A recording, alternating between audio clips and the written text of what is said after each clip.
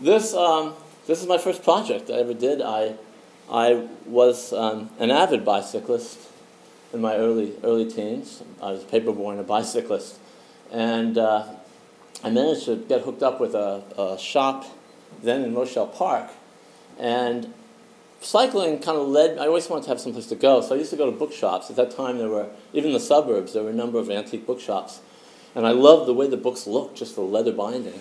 So I'd buy those and weigh them for some reason. And I used to keep records of the weight of books. And then I started reading. I read the one, The Spectator, Steele and Allison, and it just changed my life. Suddenly, I got involved in sort of this Britishy thing. And then at Fuji, I said, your logo doesn't look good. And they said, well, what do you want to do about that? At that time, I picked up a book which amazed me. It totally amazed me. It was published in 1971.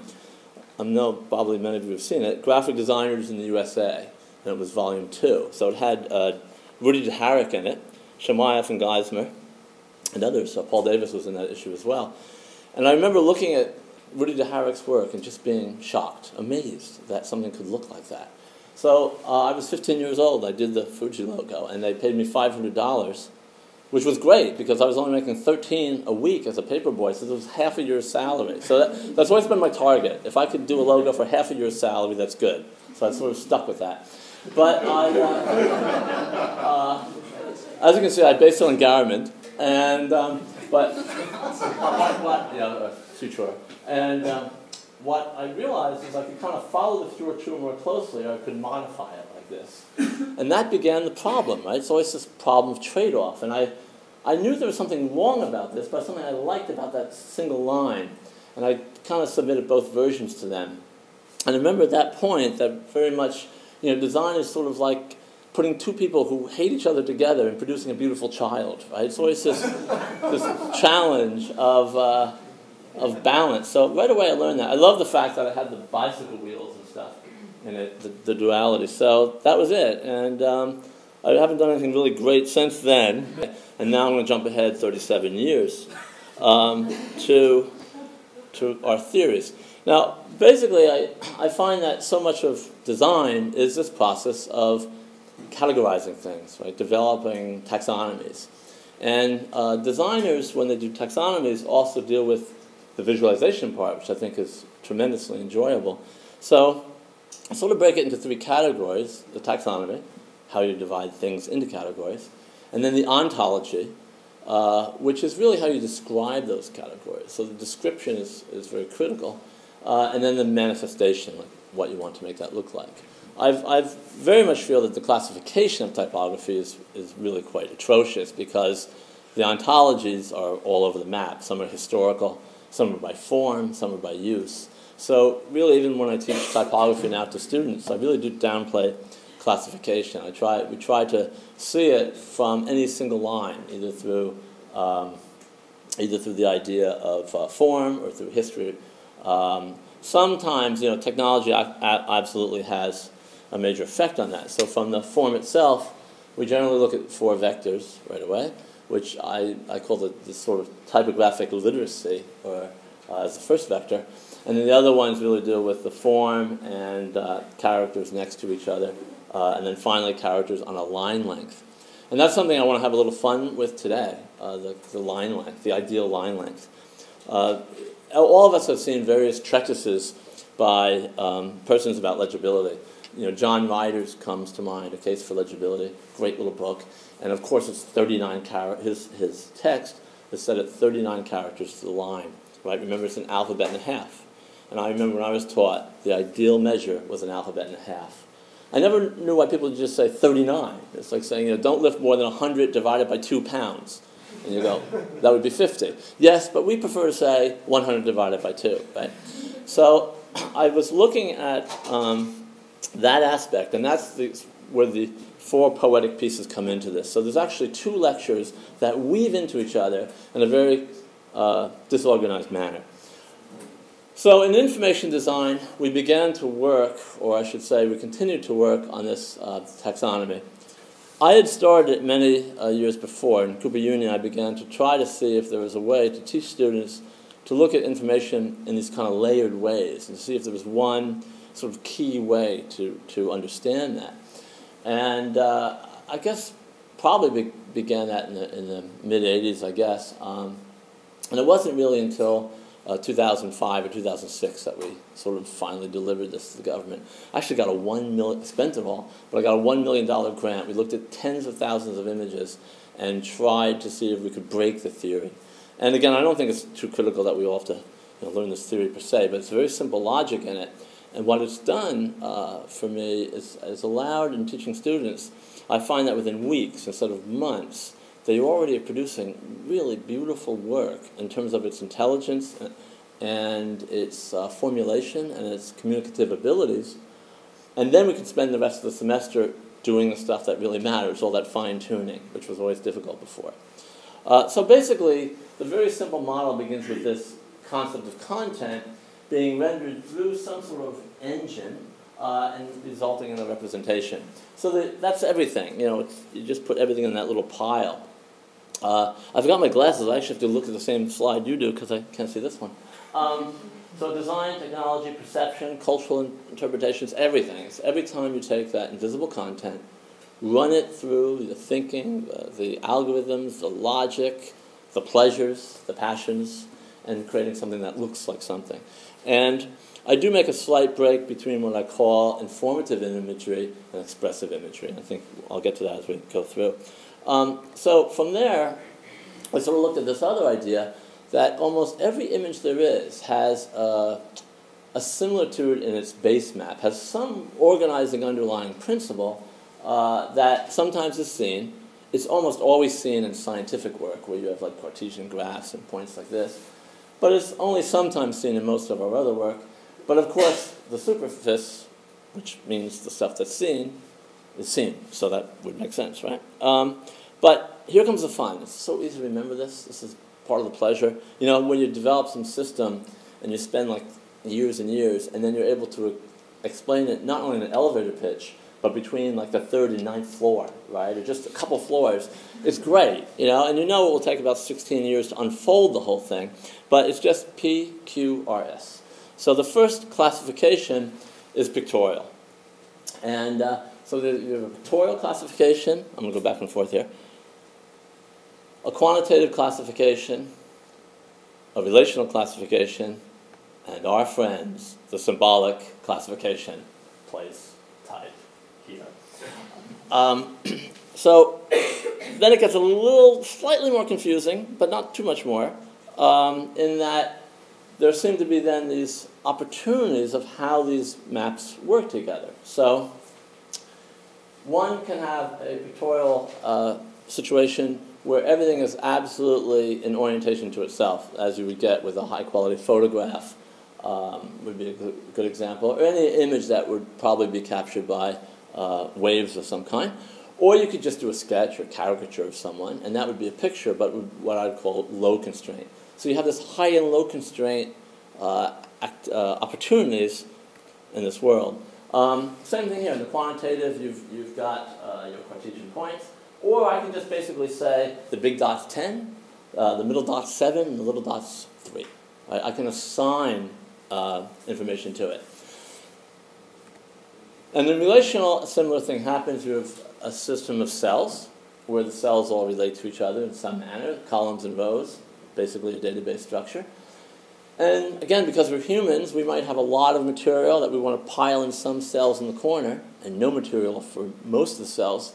So we also have this system of nodes and links. So we can basically move all our information around spatially. We can somewhat reorganize it. But again, you see what has to happen. You need the links. Because now if I move all my dots around and I don't link them, you don't know how the cells relate. So that's your third there.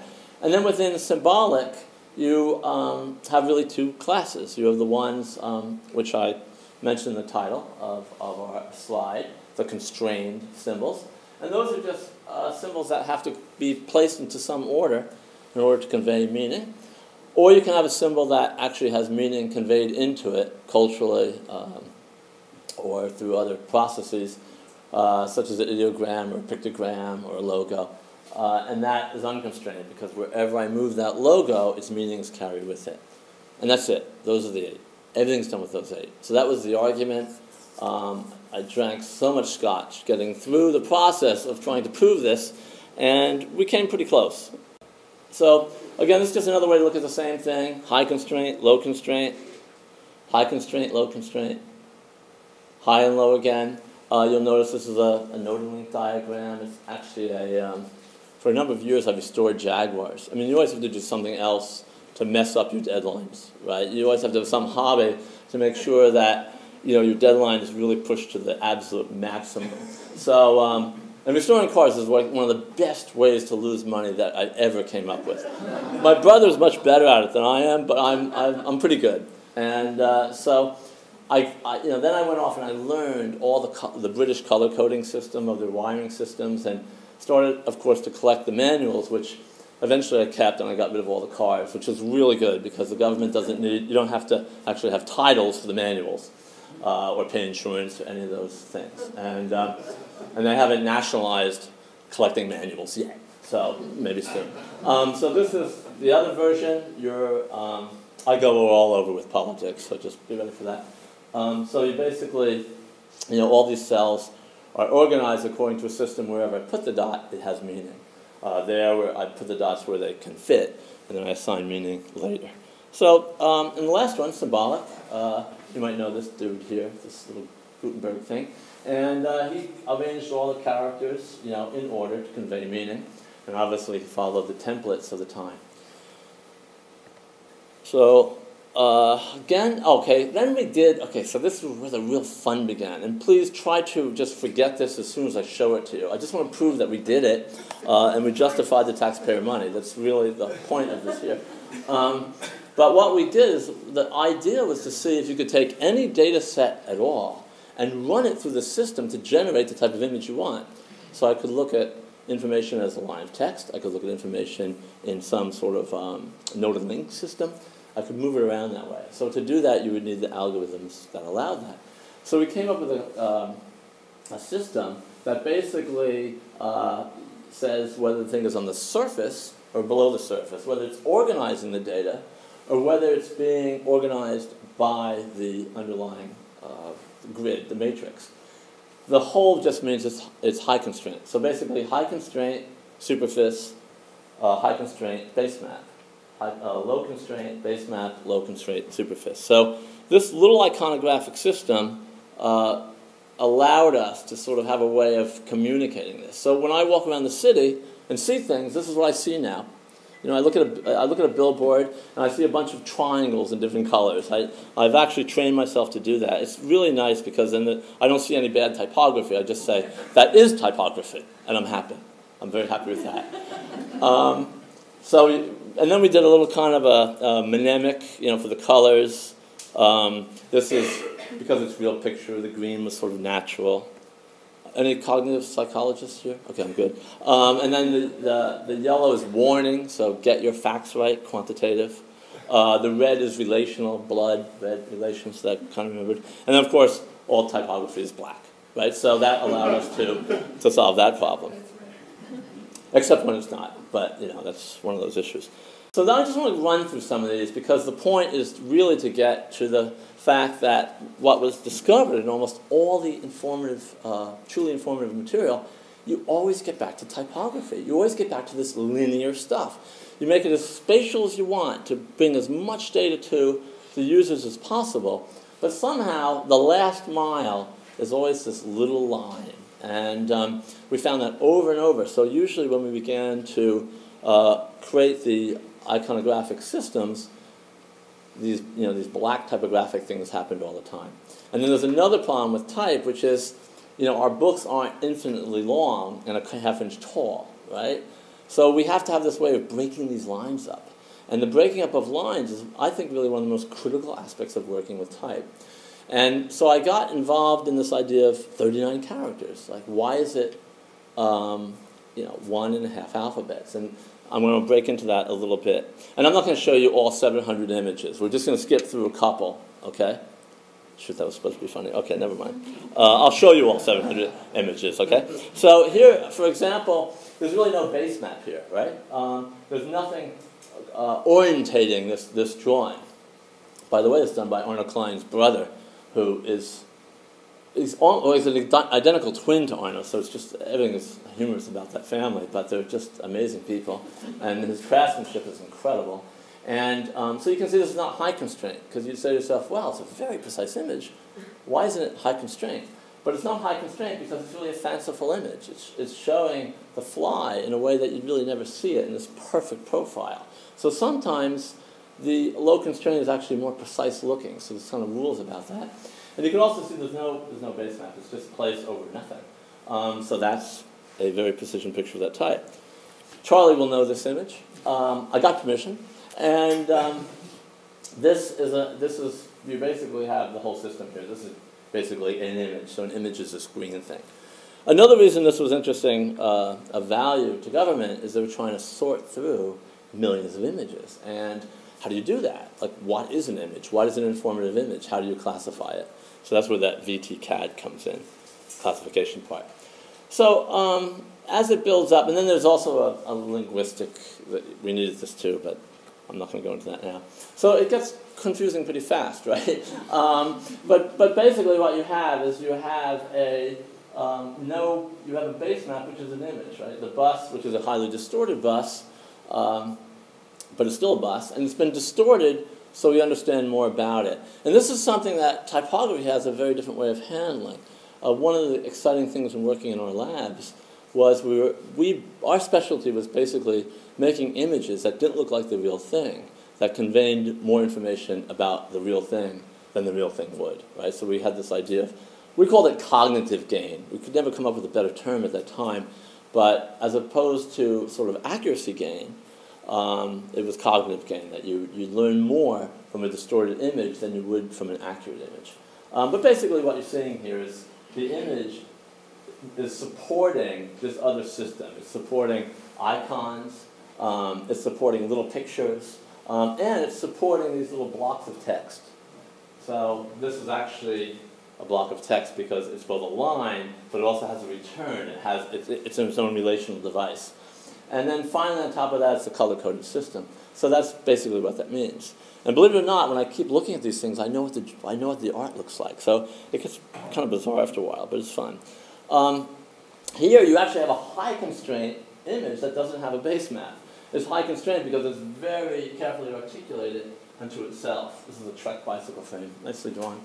And again, you have typography, and you have, kind of interesting, you have quantitative devices which are determining the distances. So you actually have a quantitative device which is supporting typography. So everything runs down to the back. The system actually reads, I think it's the only language that does, it reads from bottom up and from left to right. So it reads out from the corner, which I just wanted to do something different there, But if you reverse it, it's really hard to use, though. This way it always sits down at the bottom of whatever image you're working with. And no one ever complained. Like, no one said, hey, this reads exactly the verse the way I was taught.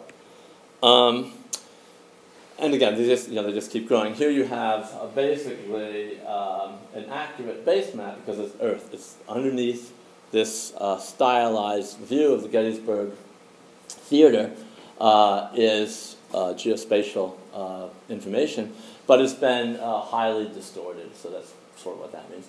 And then these things are just telling you again, you're using icons, you're using text, you're using color-coded systems, relational devices, all to basically generate this.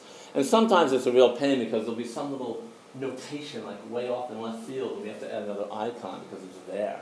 You see the network? There's a network in here, so that's why I got that.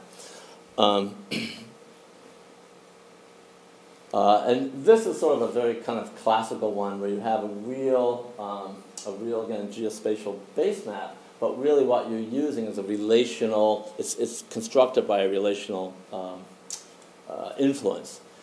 One last thing, so the last thing you have to know about the system. But the last thing is that when they're connected, of course, they form a language. So just as we connect letters and we form a word, as soon as you mate two of these symbols, then it has a locked-in meaning.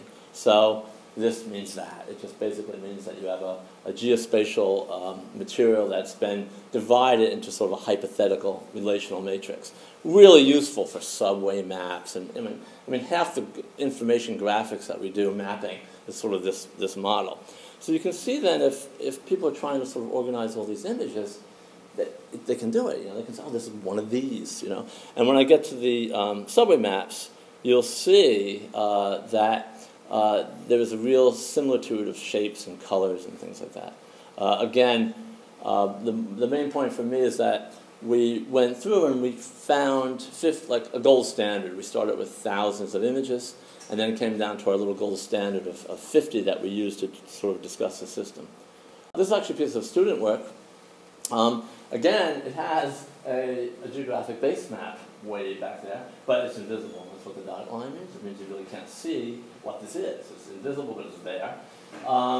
And this is kind of a fun one because this is typography in a quantitative system. So you're getting it already, right? You're like, oh no, I'm learning another language. But what this is actually, and also we've got this little line which is in red, which means there's a color coding system there as well. And what this is done by Stefan Neck. He's a current student, senior at Parsons. I thought it was such a nice clean image. I replaced the other word maps we were using with this one. And it's basically birth and death in the various countries. So you see the birth rate is in green, and the mortality rate is in red. And it's amazing, right? Like you can actually see Africa there massively in the map, expanding in the map. You can see Russia basically losing population. And you see some growth, you know, here in South America. The United States is growing, sort of a steady growth pattern there. Europe is sort of on the decline. So it's a very rapid way, of course, to understand a tremendous amount of information, and that's really the point. The beauty for us is, for me working with students, is I can just say, bring in 5 schematics next week. Go look at the data and start to look and think of these different base maps. Bring me a set of schematics. Just sketch this out. And again, now within weeks, they start to think this way. It's very, very exciting. So again, you're going to just flip through a couple of these subway maps. And you'll see there's a similitude in how they're, in what... okay, we have a break. Okay, so... this goes back to what I also like to discuss, this line, right? The line that roars. And the line that roars is very critical in its length. And I was sort of considering, I guess I think this deals mostly with English, but back in, I don't know, 1980 or so, I got a collotype copy of some of Campion's poetry, and I began to sort of try to decipher with the magnifying glass. You know, it is amazing that when we look at old manuscripts, how small people wrote. You know, it's incredible the quality of writing. I'm sort of convinced that every time you get a pair of glasses, your eyes get worse, basically, right? Because it's like saying, look, you don't really feel good, don't exercise, just lie on this softer couch, you know? So, you know, because I'm looking at all these diagrams from the 16th and 17th century, and this tiny, really crafted writing and typography, but this writing was cramped and very difficult to read. So what I started to do, there was a typewriter at Cooper Union that we could use, an old IBM Selectric.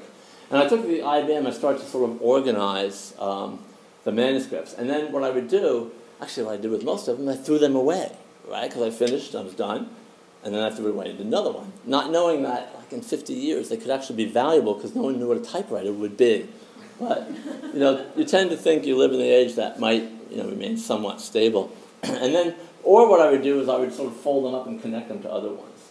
So this is Sonnet 1. And basically I began to be fascinated then by the iambic pentameter. So we all have that kind of back in our brain someplace. But, you know, it's 3 quatrains, right, and the couplet. So 4 lines, 4 lines, 4 lines, and 2 lines. And then the rhyming schemes can vary, but they all have 10 syllables. And that's what I began to find recently, not then, but I began to find that this 10-syllable system is a really beautiful line length. It's very effective. You have 2, though. You have English being composed of both the Anglo-Saxon And the Latinate, you have this sort of wonderful mood of these multiple syllable words and these nice single syllable words, right? So I'm going to give you a really long line. This line occurs in Milton's Paradise Lost, which I know you guys wanted to have me read a chunk of that tonight, but I'm not going to be able to do that because of our time constraint. Okay, I have to keep this to 1 hour per slide. So, but listen to this amazing line, very, very Anglo-Saxon in its quality, 10 syllables. It's from Paradise Lost, Book 2, line 621. And he's sort of basically saying things are pretty depressing here. You know, this is the sort of the bad angels have been kicked out of hell, and they're sort of looking around saying, this is not good real estate. But this is the last line here. Rocks, caves, lakes, fens, bogs, dens, and shades of death. That's 10 syllables. Sounds like a book, right? It's so I gave it a score of 90.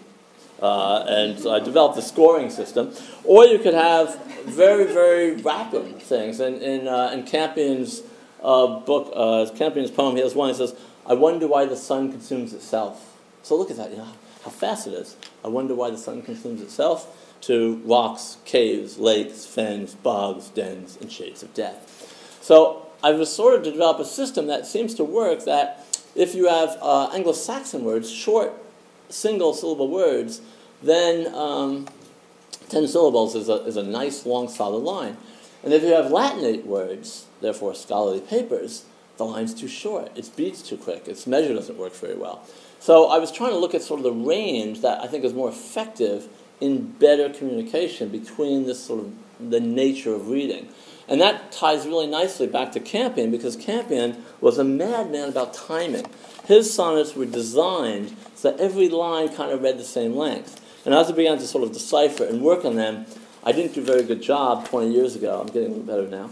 But this is number one, and he's basically saying, you kind of picture two people in a bar together, right? And one guy says to another, you know, what does she look like? You know, give me her measure. And the person says, you know, I am just totally in love with her, and I'm not going to tell you her measurement because I can't. She's unmeasurable by man, right? So that's kind of the logic. Am I to give you the measure of her, with my crooked lines, rough bound and poor marked? Through these shattered sticks, all snarled and slur, by reason false ruled and vision half darked? He who rules, he only could draft that line, quilting her flesh through vouchsafed measures, stretching full-lengthed his impregnate vine, cross lip, cross toe, cross all curving treasures. Fetch me his sapphired compass, bequeath that golden rod that measured her with light. Steal away his diamond trumpet, whose breath blew measured notes that birthed her from womb's night. Yardsticks of heaven, they best measure she. I'll measure not, though plead she'd measure me. 42 letters on average per line. It's perfect, right? And it has the same sort of beat. So this is sort of me trying to figure out. And then there's nice little systems of the dark green is really hard for me to decipher this. I'm probably wrong. So I did a kind of a system of, I thought, the quality of deciphering. And then it even coded here, okay to decipher, difficult to decipher, very difficult to decipher. And that's the color coding and the tabs, right? This is what you do when you're in Cooper Union with your spare time, right? You know, there's deadlines, there's stuff to do, but you're like, no, I'm just going to rule this out. You know, I'm just going to get this right because in 40 years I'm going to show people this. So here, again, you see the mapping kind of quality, how that's working through the system. And you know, you see that same kind of quality as this little icon here and the blacks and the reds. And basically, that's what contemporary stuff, that's what the London Underground looks like. That's what these maps look like. This is a special category because it's this expert thing indicates this geospatial pictorial. So this is satellite imagery. So they had to have this special category, which I really shouldn't have here because it kind of makes you all say, well, wait a minute, your taxonomy doesn't work if you have to add something else. I said, no, this is just a sub-ontology. It's okay. Don't worry about it. It's okay. So here, very simple geospatial, satellite image with a road on top. Yes, it's the hybrid imagery. There they are. That's a hybrid map satellite image. Every time you take out your iPhone, hit hybrid, they should just show you this, and you know what would be going on. You wouldn't have to look at the map anymore. Same thing, but here there's also quantitative devices and stuff like that. Again, there's a lot of satellite imagery. So those. This is actually a little preview. I just had the honor of doing the cover for the Parsons Red, their alumni magazine. So their topic was play, which is tricky because the current dean doesn't really think of art as play, right? He thinks it's sort of pretty serious business, right? But what this is connect the dots, by the way, because the geospace is invisible, so it's kind of neat that way. But basically, what happens here is when you if any of you from Parsons get your alumni magazine, the dots are in the same place, but how you connect the dots, the spheres are in the same place. The big dots, the ellipses, the black ellipsoidal things are in the same place, front and back of the publication, but just by moving around the connected dot configuration, it creates two totally different things. So that was really fun to do. I wanted to show it tonight, but it's not published yet, so they said, bug off. Well, it's pretty obvious, right? You've seen that one, the quantitative with the iconographic elements placed on top. So basically, that's your standard, everyday, XY coordinate. Yes, this is serious business, it's science, and we're sure it's right. Because that's also part of the idea, of course, is there is a difference between precision and accuracy, right? And sometimes that's mixed up. I use it all the time. I tell people I'll be there at 2:34 in the afternoon. They're like, wow, this guy's so great, so accurate. It doesn't matter if I'm late. Just, once you say that, you've got it. This one, another quantitative one. This is kind of neat because there's a color coding to the devices. But by the way, this is, I don't know how many of you have to do a lot of graphing work, but this is quite a nice discovery that typically you have your points and you connect all your points. So basically, your points only take up a small amount of the space. And the nodes, basically, the links are sort of running from point to point. But we reverse the logic here, where the point actually takes up as much space as possible, and the link is just as quick as possible getting to its next to its next vector. And we found that you could have like 50 or 60 lines, and people could follow them.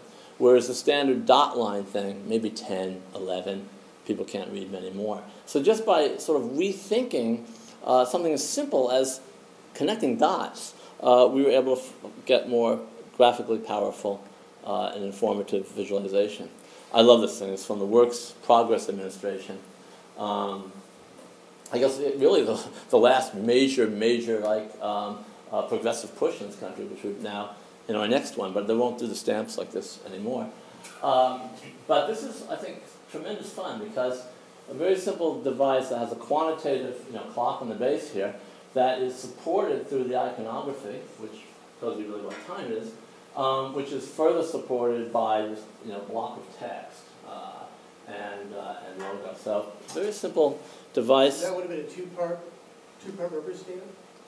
Yes. Yeah, you just spin the outside and stamp it down. But beautiful. I mean, look how much that's informing stuff. It's just a brilliantly simple system. I just love it. Go on. You don't have to. Oh, another poem. Okay, so this is his third poem, which is called. Well, actually, most of them don't have titles, but the classic thing is to use the first line. And what's interesting is you can find this one published, but the line here is different in published versions. This line was different. Again, this is done on old IBM Selectric, and you look at it now and you think, wow, I never do that. Just process it with OCR or something. But it's quite lovely. And this is basically just saying, look, I'm really having a hard time getting to know her, and if you could just cast a spell on her, that would be really good. Just speed the whole thing up. So basically it just tells the fairies, like, come on, get rid of your fairy duties and get to work here for me. Thrice toss these oaken ashes in the air, and thrice 3 times tie up this true love's knot. Thrice sit you down in this enchanted chair, and murmur soft, she will, or she will not. Go burn those poisonous weeds in off blue fire, this cypress gathered at a dead man's grave, these screech owl's feathers in this prickling briar, that all thy fears and cares an end may have. Then come, you fairies, dance with me around. Strew your deft enchantment through wood and lawn. Melt her hard heart with your melodious sound. Turn her fair face, that I may gaze thereon. In vain are all the charms I can devise. She hath an art to break them with her eyes. This is Ben Schneiderman's invention, using algorithms to create what he called tree maps. I love Ben Schneiderman, but I think it's a really dumb name because, tree map to me sort of would indicate branches coming out and finding a way into a central position. This almost does the reverse brilliantly. It respaces everything by the available quantity. So you can see how, moving sort of from the printed work, because a lot of pieces I showed were printed. Now this is a screen capture, right, working in screen work. And you can see how the thinking begins to really change because in print work, you generally have some sense of border. And here you can fill your whole space up. Every available pixel is being used in some informative way. So again, these are sort of the switches that are happening. Typography has a real challenge in this medium. Typography does not want to do this, right? It doesn't really like doing stuff like this. It's being forced into different sizes as well, not only by the sizes given, but the fact the long word just has to get smaller. So actually, in some ways, the typography is misinforming a little, because a long title will just get smaller, even on a larger field, and a small title will get larger. So that alone makes this a little misinformative. But they work pretty good in terms of speed and a lot of data sort of coming at you at once. Here's another one, right? So again, what you have basically is a quantitatively controlled relational space. That's what that means. So when you see that, it means word map. Always means that. So that's sort of where we're going with that. This is the way we started drawing our pie charts. We found that pie charts drawn by proportion of the pie were far less easily read than pie charts shown by how far the equal pies go out. Because right away you understand how many categories you're working with, and then you can look at the volume of the categories. These are particularly complex ones because they have 3 levels of data. But in the simpler form, you wouldn't always have grays. But the point is, just opening the pie size up was more rapidly understandable. When you're dealing with volume, maybe if you're strictly with percentile, you wouldn't want to do that. Stack graphs, they're fun and they're sort of rapidly informative. But most of these things, when you have to really know something, you have to go back to typography again. And I think that is something that we can all enjoy the truth of. Good old periodic table of elements. Lots of stuff supported by a simple relational underpinning. So it basically says there's cells here, and the cells have type and logos and letters and things like that. Another one, basically a series of cells, and the cells are being supported by icons which are mated to numbers. So this is an old piece done by Spire Integrated Design. Ms. Sue Chong's here tonight too, and she spent just hours and hours working on these nasty interfaces, and also in a time when it wasn't like Flash. These things took many, many hours to create and draw when you're building these models. But another beauty of using the system is the ability to create very fast front-end prototypes. So this whole idea of front-end prototyping has become very powerful in government and other types of design. This is kind of an interesting one. You've got a relational system. When you cut your quills, Ina, they don't line up like this, do they? No, they roll around and they don't do this. Exactly. But isn't this nice? This is the way it should be, right? All your quills should line up for their circumcision without any question. But basically you've got a nice relational system there. And it's being supported by an image, which is kind of interesting, and the iconography above it. Numbers are actually icons because they're not phonetic devices, right? They're iconographic devices. But lots of these we found. And the point was that we'd be sent images and they'd say, does this break your system? Does this break your system? Does this break your system? And the killer with these things, because every time something came in, if we were going to make a change to the language, we had to go through all 300 images again to make sure the language was consistent. So the language is fun in its own right. Here you have a relational imagery, right? Like the thing it's bound together. when Da Vinci was drawing us, everything has a value, and it happens to be image as well. A lot of ancient information design involves natural form.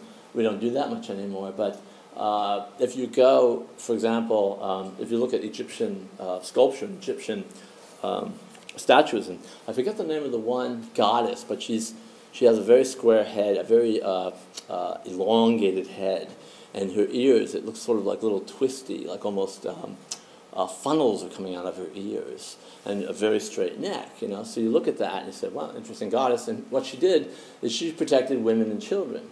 And as you study and you look at it, you realize it's a female uterus. Her head is shaped like a uterus with the side and the birth canal. And you say, oh, it's brilliant, right? It's a three-dimensional one of these. It's both informative from a representation of human form. She's a goddess, but it also is informative in terms of its function. So we don't create stuff like that so much. Minard here is very famous. His work as an engineer, really one of the fathers of information design, the one that Tufte celebrates so much. In fact, the Napoleon's March is the last one we're going to see here. And again, you have geospace at the base of this thing, but it's very distorted geospace. But there's a really neat thing going on. There are quantitative nodes. So these nodes, links. These links have widths which determine their values. So that's what this sort of means. This little yellow-red combination is when you have links that have quantitative values. And the test after is not too hard. I've only got 50 of these things for you guys to go through, right? That's a fractal. Don't ask me why. Lots of arguments. Arno almost killed me. I went out because I ran away. But that's what this means. This means fractal. Okay. Now, this one was particularly interesting because I was always trying to get this scoring thing going with Campion, right? So this was probably in the early 80s now, and I've, everything's shot in my life. I'm deeply in debt, and, this is what I'm doing late at night. So, again, this system has another kind of scoring system. But when I had read, Campion wrote a theory in 1597 called Observations on the Art of English Poesy. And in that, very quickly written theory, it's like 12 pages, but it's brilliant. And in it, he begins to speak about the use of English and trying to create rhyme, not through sound, but through length. And how he felt that there were these perfect lengths. And again, they all come out around 45, 46, 47 characters to the line.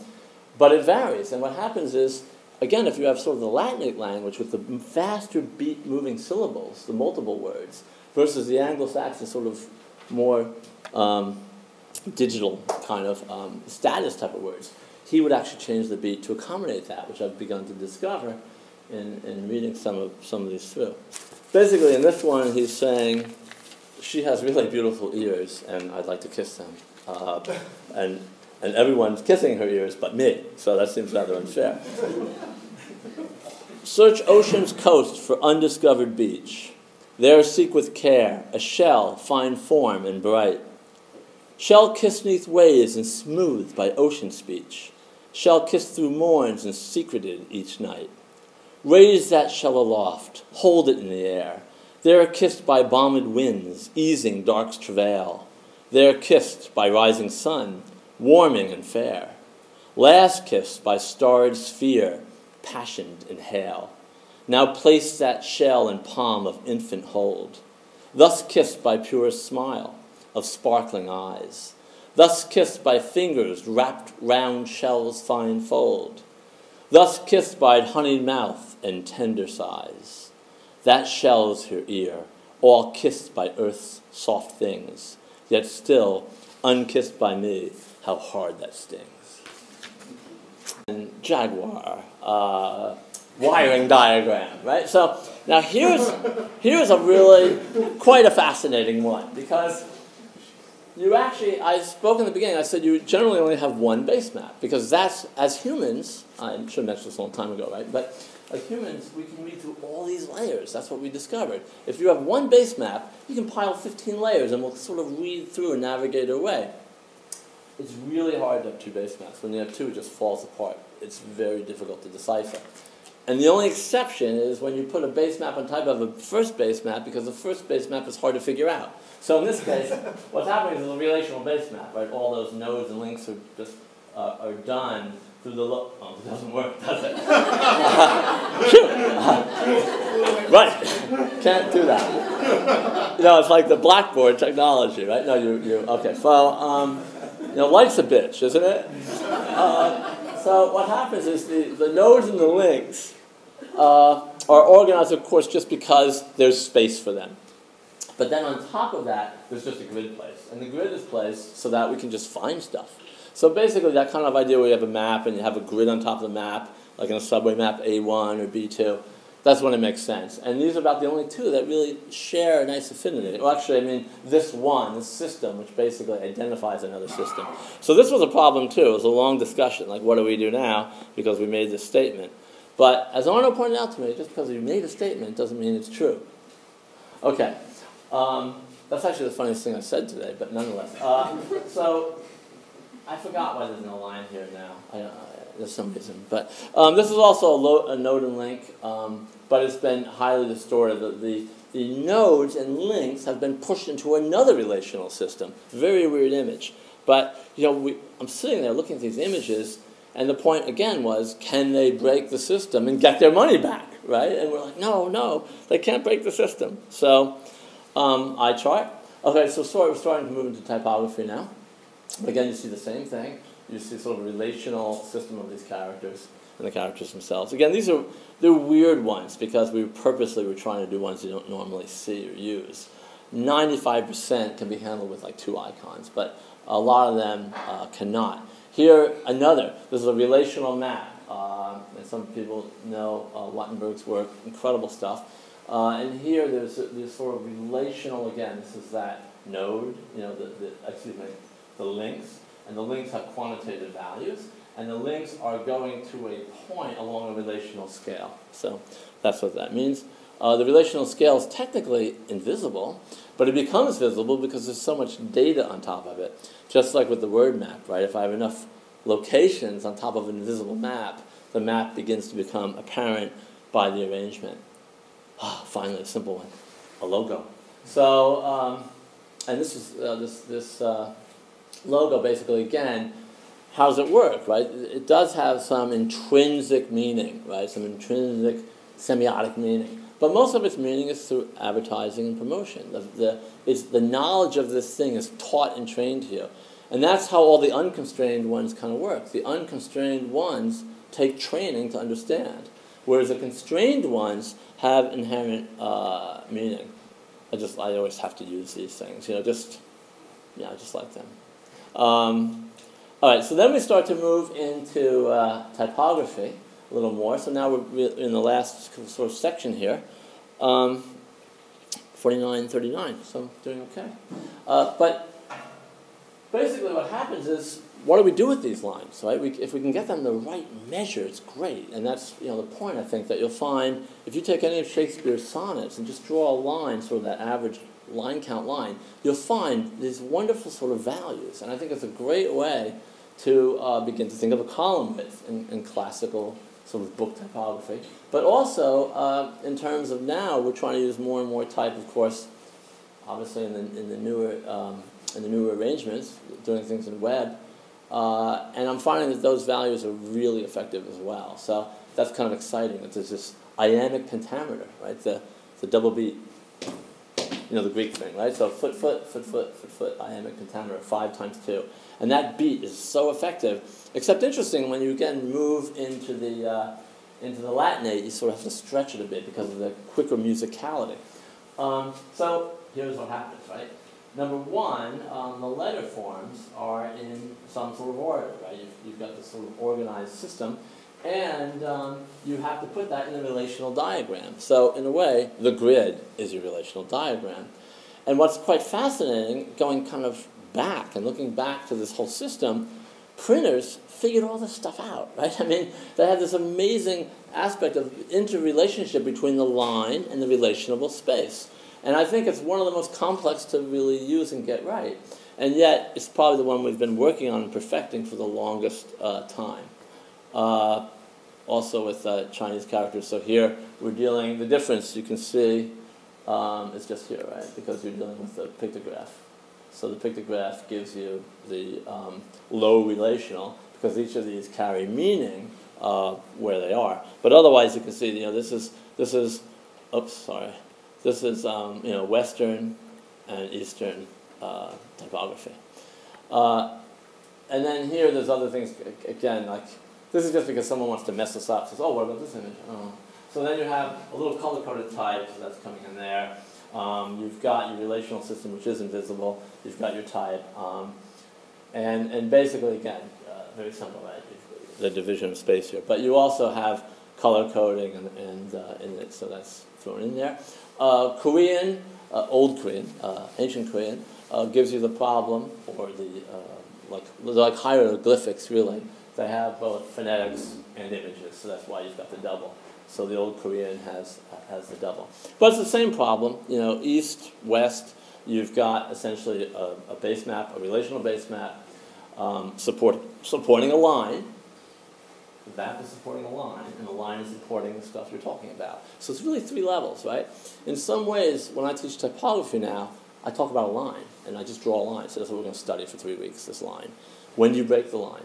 When is there punctuation in the line? When do you begin to, move the line? When do you have emphasis in the line? So, in a sense, this is still, that would be an invisible page, all planned out, and these are the symbols that make it a reality. Oh, another sonnet. Okay, so, this is an IBM Selectric, right? So you turn it 13 degrees, and you sort of do all this, and then the concept here was I thought if we could just radiate these distances, I could draw circles through all the poems, through Shakespeare's work and stuff, just draw circles around it, and then figure out these line lengths. So here's the line over here, that wonderful line, right? That one by John Milton. I know when you pause that long, you're supposed to take a quick drink of water, and I forgot to do that, right? Because when you forget something, and you pick up the thing, and you train your mind. So good. All right. So this was at that time. I've learned a little more now, but at that time I felt like 45 to 90 was the longest I could find, and the shortest I could find of iambic pentameter of a 10-syllable line. But it's so great. It just works. These 10-syllable lines give you this wonderful reading. So I've been taking white papers and scholarly stuff and children's stuff and seeing how they can work from point to point. It's pretty effective. Because, I've said that like 9 times now, right? So here we are again. Rocks, caves, lakes, fens, bogs, dens, and shades of death. 90. And where's my shortest one here? Well, I'll read it, and then you tell me. Here. So in this one, he's saying, kissing is, so he's gotten past the normal sonnet structure, right? Because really when you look at Shakespeare's sonnets, young men go in and find, I'm going to find a really beautiful sonnet to read to my girlfriend. They're all awful for that, most of them. Right? Shakespeare's sonnets, except for maybe 18, shall I compare thee to a summer's day? Is that it? But most of them, she's got wire hair, she's like making love to everyone else, and basically he says, you make love to all these people, not only makes me want you more, and we both lie together, and we lie together, but we lie about each other. Most of the poems, Shakespeare basically turned the sonnet on its head. She's not this pure, unobtainable woman. And, of course, there's the argument about homosexuality in it, but in some ways, if you can read it, in some ways, it's just really the man to the woman to the man as well. But Campion is really just full of passion. C.S. Lewis said that he didn't find Campion's work passionate because Campion used it all up in the poem, and there was none left for the reader. So I like that. I love that. He's like, he used it all for himself. He doesn't even care about you anymore. And this is probably about 1619. So at some point, the sonnets start to turn, and she's not as unobtainable as one would expect in sonnet form. So Campion also turned the sonnet on its head as well. And this one, he's saying, your kisses are great, but I can't store them up When you go away, I don't have any left. So can we work that out? Thick as summer stars are thy kisses fair, sown and reaped by you reaped and sown, unsprung full from earth, water, sun, and air, and from seeded kiss multitudes have grown. But where's the harvest, dear, to fill my barn? Unstore the stores of your bounty flowing. Though I be deep in kisses and thy charm, I cannot upgather what I am knowing. Your kiss does overfill my loft and grange, fruit so copious, unto roofline stark. But pause your planting, and the fruit turns strange. All's barren, earthless, airless, dry, and dark. Is love so forgetful of future needs that first it starves and then it overfeeds? There's one more, which isn't in the 4 pauses. It's what I call the 5th pause. And it's a nice one that I'd like you to hear because it's very beautiful. And this one, clearly he must be losing her by this point and has to put all the energy into it. And basically, he says, look at, just go wherever you go, do whatever you do, I'll just wait for you at the end. I'll be there at the end for you. So this is very beautiful. It always makes, well, it doesn't always, but 92.46% of the time, it makes women cry. So it's good. Anyhow. Where is that place that you should last come to? Afore I'll go and build a garden fair. Meanwhile, pursue the things that you'll pursue, while I through calm or storm await you there. Through joyful toil that garden I'll refined, improve through age, aging without complaint. With nature's bones I'll mingle acts of mine, to lay their textures deep and colors faint. Emboldened thus I'll make this bold-faced claim, that when arrived you'll know to call my name. And there neath bower freed of prior trials, I'll dry hard tears and softly wet your smiles. For there'll be no evil thing empowered, only me, our love, and thee, enflowered. Very different beat, very Latinate. So it's longer, it's drawn out, it's more moody, unlike the others that are much faster and more aggressive. So the pacing of the lines change, even though it's still tensile. I thought I should do something specifically about typography, so here's a little type specimen sheet. So now that covers me, right? But very simple, just organization of letter forms. So I think I just put that in because I liked it, and I thought the government should have something like that. And this is the other super system because it's binary code. So binary code is just like geospace. They're sort of like opposite of the whole. An image of the Earth has the same kind of precision as binary code, so it's kind of neat. And this is from, of course, the iconographic idea. So that's simple. And then here, these get into 3-dimensional forms when they're shown as 2D. So you have these same sort of idea at the quantitative level. So again, signal-generated quantitative imagery, right? So all the ones with the double circles are signal-generated. They're totally objective visualizations. And some of them are just, beautiful. This is music. Actually, this is relationships in the Bible, word relationships in the Bible. So incredible work, and it is done with algorithms, so it has that space. This one is it's a former student as well, but just lots of layers, lots of information. But again, it gets back to that subway map kind of thing, where you're taking space and you're pushing it into relational areas, and then it's being overridden with other pictures, other icons. You know this one by now, right? The quantitative links, and then finally icons on top of that, and text on top of that. So. And these were just ones that, we took these just to see if we could break the system. But the system is very good to us and doesn't break so much. These are great. It's by a Japanese designer, and he actually distorts geospace quantitatively. So this is actually a train map out of Tokyo, and the distances, he's taken the geospace and stretched them to match the time. So basically you have a quantitative distances, but it's a real geospace. So it's kind of flipped on its head, where the distances are stretching space. So kind of a very unique one, but again, very powerful, very communicative. And again, we can, when I'm showing this to students, they get this very fast, and they're able to think, instead of this, which becomes, I think, when Tufte spoke about many of these things, he does it from kind of a critique-based model, right? He says, here's a problem, here's how it's solved. What we tried to do was make that actionable. See if we could actually come up with a system where, if you weren't really trained as a designer with that type of critique basis, you would be able to, create these things. This is a flight of a bat. You can kind of see the bat, but there's no picture of a bat. It was all rendered by signal. So it's a signal rendering of a bat in flight.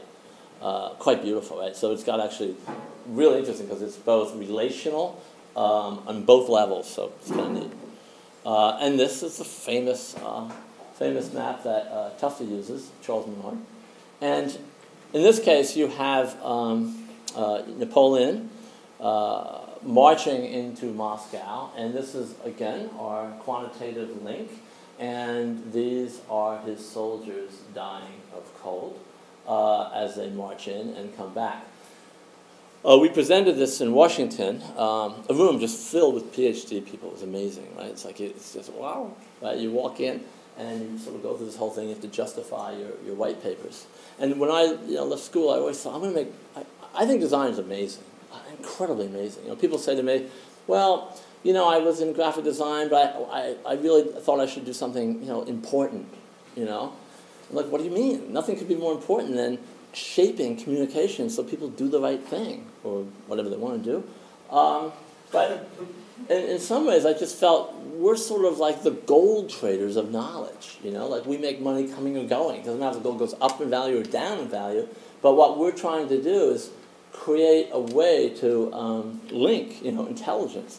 And of course, you can have fun.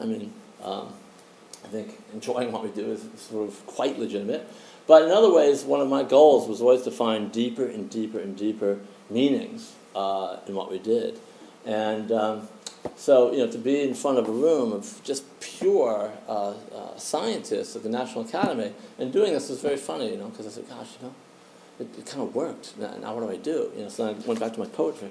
But one of the people in the audience said, "Oh, you made," which is interesting, right? She raised her hand. She said, "Oh, you made an error in this because your quantitative device should be on the bottom, not the top." Like, whoa, these people are paying attention, right? But it's actually not time-based, right? Like you generally think of x-axis is time-based. But it's actually a map. You can even see little rivers running through it. This is actually a map, right? So the base of this thing is geography, not time, which, again, is how we were able to justify what we're trying to do. Because with this type of intelligence, then, we've been able to map out some pretty interesting scenarios.